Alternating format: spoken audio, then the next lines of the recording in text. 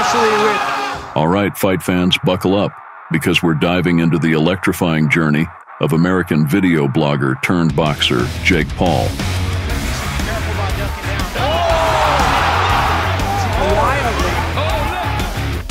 Since stepping into the professional ring in 2020, he's emerged as one of the most formidable knockout artists out there. Fast forward to March 2024, after dominating his compatriot Ryan Bourlan and sealing the deal for a showdown with none other than Mike Tyson. Mike, I've wanted to knock you the fuck out. Let's do it, Jakey. It's safe to say Paul's strategy is paying off big time. With each opponent he dismantles, he's edging closer to his ultimate goal, to snatch that world champion title in the light heavyweight division and take on the biggest names in the game. And he's dead set on making it happen. Now, 4 years down the line, let's revisit the destructive force that is Jake Paul, also known as the Problem Child. Don't forget to smash that like button and hit subscribe for more. And with that, let's get started. All right, picture this. It's 2020, and Jake Paul steps into the ring for his pro debut against Anderson Gibb. They clash on January 30th in Miami, Florida. Not trained as a professional boxer. Jake wasted no time, landing heavy shots from the get-go. From Gibb, crouching wildly.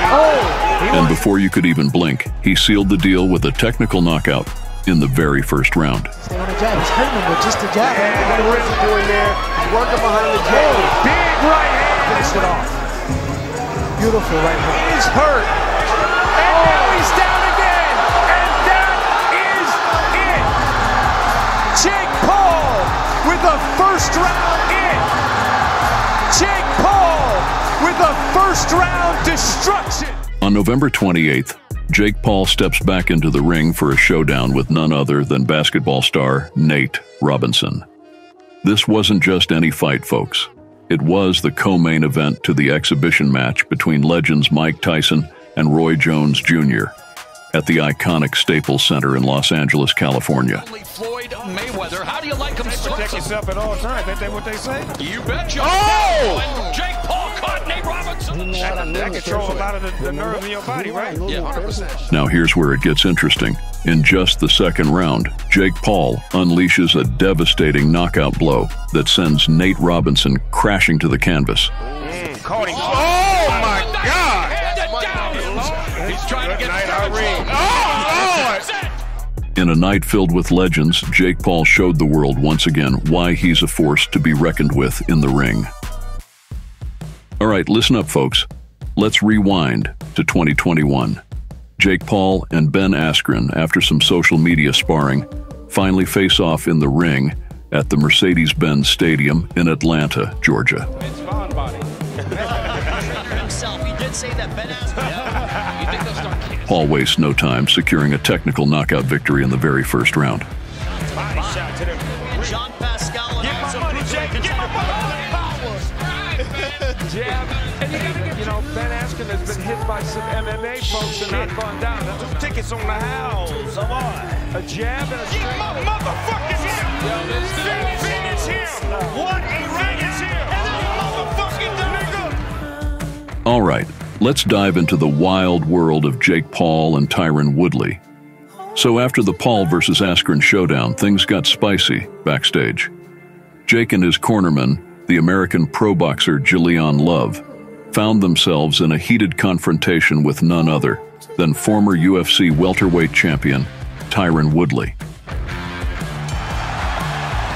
his team told me all week, looking around him, going to the... On August 29th, Paul fought Woodley at the Rocket Mortgage Fieldhouse in Cleveland, Ohio, and defeated him via split decision. Askren stopped in the first round by Jake Paul and He's using jab. with the jab aerial early. Flores, head trainer for Jake Paul, told me we dare him to go 6-7 rounds. That's where we want him. For boxer, but, Jake Paul going to the body, count upstairs and with one judge scoring the fight 77-75 for Woodley, while the other two judges scored it 77-75 and 78-74 in favor of Paul.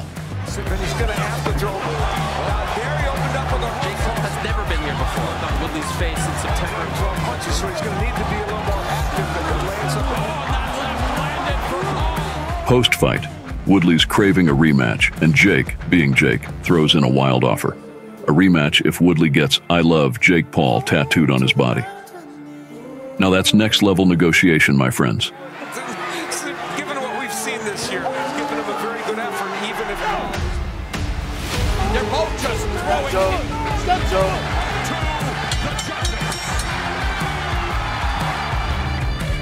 and still undefeated, the problem child, Jake Paul. Now we fast forward to December, originally set to face Tommy Fury. Jake's opponent changes to none other than Tyron Woodley for the rematch. He only threw 31 punches, and that's Jake Paul was able to, as Abner pointed out, using the 25 punches per round, and he's going to use this left hook. You know, and he distracted Woodley. This is the high guard by Woodley. And first time getting cut in the face. Double jab and a right hand. Jake Paul. Oh, there was the elbow. Oh, the elbow. This time around, it ends with a knockout in the 6th round. Lights out. And has done it from time to time. Just haven't been. After the bout, Paul was awarded the ESPN Ringside Award for Knockout of the Year over his victory on Woodley. But he did get it. All right, folks, let's talk Jake Paul's roller coaster ride in 2022. First up, he's set to square off against Tommy Fury on August 6th. But guess what? Tommy pulls out again, this time citing travel issues. Next, on July 7th, Paul's got a new opponent lined up, Hasim Rahman Jr. The hype's building, but alas, it's not meant to be. Rahman's got weight issues, and the whole event gets scrapped on July 30th. After the cancellation, it was announced that Paul would be facing former UFC champion Anderson Silva on October 29th. There's a left hand. There we see that. That went round that way.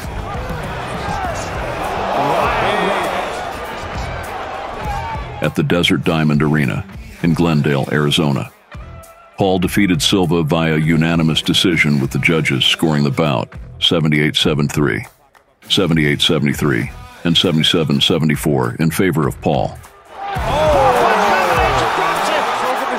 Another victory in the books for the problem child.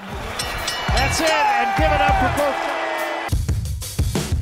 In the wild world of combat sports, after the Tommy Fury saga, talks swirled around a Jake Paul versus KSI clash at Wembley Stadium in August.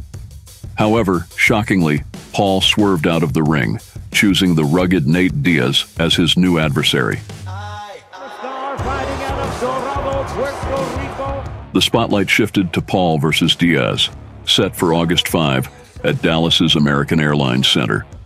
Initially locked for 8 rounds, the stakes rose to a gripping 10.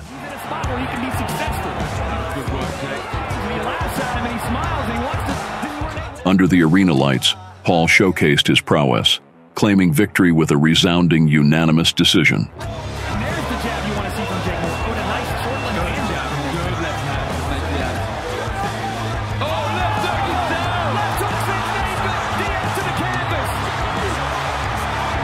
The judges' cards, all tilted at 98-91, 98-91, and 97-92, crowned Paul the conqueror, signaling more thrilling battles on the horizon. The problem child, Jake Paul! I know that I'm meant to be here, and I did exactly what I said I was going to do, which is when I lost, I came back and got better and showed the world how to lose on the biggest stage and come back and then win on the biggest stage. And it just goes to show for anyone out there that's losing, it may be a boxing match or maybe in life, take the L on the chin, get up the next day and get back, and don't stop. The excitement kicked into high gear when it was revealed on October 16th that Paul would be stepping back into the squared circle. His opponent is none other than American professional boxer Andre August, boasting an impressive record of 10 wins, 1 loss, and 1 draw. But here's the twist, folks. Unlike his previous headline bouts, this one won't be on pay-per-view. That's right, Paul's breaking new ground here. He's stepping into the ring not just for business, but to hone his skills and gain invaluable experience. As Paul himself puts it, so far, my entire boxing career has been on PPV, but now it's about more than business. Now I want to build my experience in the ring, and what a fight it was. Paul didn't waste any time, delivering a thunderous knockout to August in the very first round.